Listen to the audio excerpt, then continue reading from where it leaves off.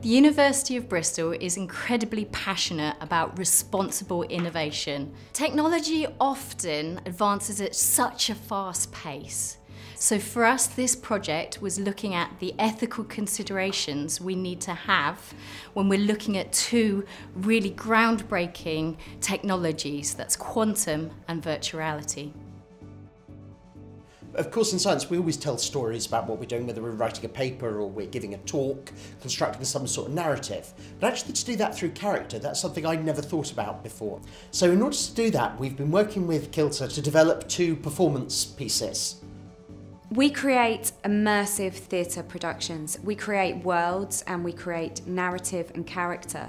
Participants are taken on a journey of a character's story, and we believe that this is a successful way to engage the public in these conversations because they are really feeling it, they're really living it.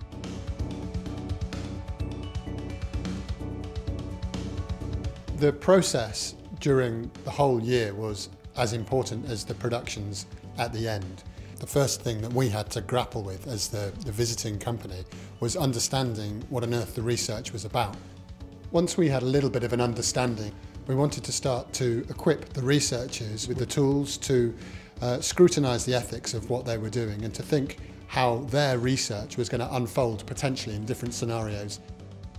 I think that as a researcher, sometimes you can be embedded in the familiar, but you should always keep an open mind that people from other fields, completely disparate fields, they have other skills, they have other talents, and they have other methods that you can truly learn from.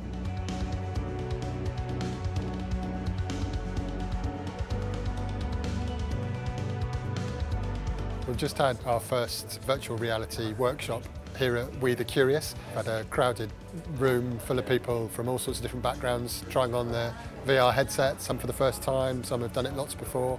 And then we've had a workshop playing with the timeline, people imagining different points in the future and then coming up with their own applications for different walks of life, for healthcare, education, law and order, media, environment. It's been fantastic. I learned this evening that VR will change the world for sure. Different areas of our society and culture that might actually be affected by VR that I hadn't considered. I think, like, from a public engagement point of view, it's very important to have events like this, like when there is research that is going to have like an impact in our lives. They don't only talk, but they listen as well, because whatever is going to come out of this research is going to be impacting all of us. Something that was very, very important to us was that the researchers were able to have a dialogue so that the researchers weren't put up on a pedestal as being the experts, that in fact they were equal to the participants and there was a conversation and important dialogue happening about these future applications and the ethics surrounding them. Love, off the shelf, with a lifetime's guarantee. Is that not something to celebrate, Professor? Is that not something to celebrate? It is a remarkable discovery. It wasn't actually what we were intending.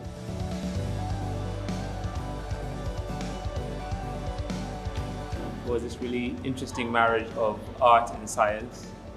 There's usually two things that you'd expect to live in very different worlds. It's nice to have it explored in a way that's accessible, because science isn't something that's accessible to me. It just blew my mind. For me, the highlight of the evening was when one member of the audience started having quite an in-depth discussion with me, and I suddenly felt completely out of my depth because that was the point where I was actually getting something useful out of it. We don't just want to be hitting the keen people, but we also want to be reaching the people who do not have that background, and then we can get a completely different perspective.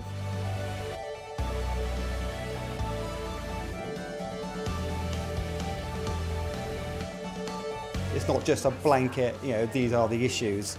Basically you felt the emotion as well as just hearing the facts. Grandpa lives on in VR heaven. Theatre is a virtual reality in its kind of own right, and so this is the perfect forum to talk about this kind of stuff.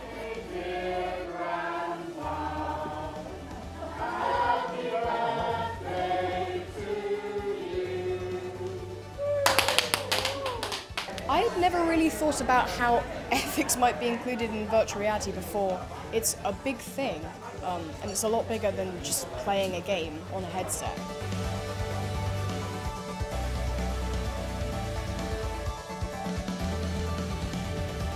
I would definitely recommend to any researcher that they should get involved in creative public engagement.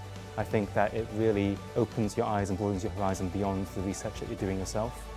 And I think that it's also really good for making you and your colleagues grapple with some of the questions that maybe you don't think about in your day-to-day job. We've expanded our portfolio. We've shown that we can kind of make this work in many different departments and in many different ways. And we've also learned a lot about future technologies. And it's very exciting for us, particularly with the virtual reality, that we've learned about a technology that perhaps could really, really be part of our immersive theatre making process. The impact of the project has been raising awareness both within the institution about the importance of ethics, learning new techniques, but also engaging with those audiences that we've been really fortunate to be able to work with.